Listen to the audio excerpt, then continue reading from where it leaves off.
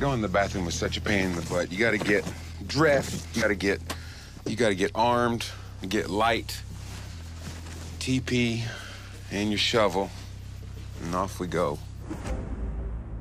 For the past 5 years, Doc and Jeannie Leverett have made their home 25 feet off the ground in Onion Creek, Washington.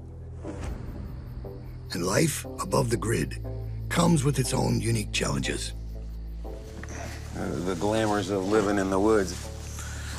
Some folks just gotta go turn on the bathroom light. It's a whole evolution for me to do my bathroom duty. My flusher.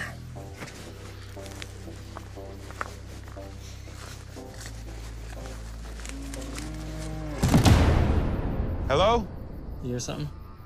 Yeah. Mr. Baird.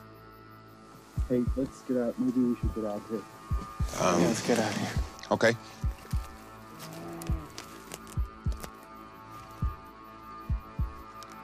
It's been Bear kind of getting closer and closer to the treehouse. What a pain. All that way, you carcarouche.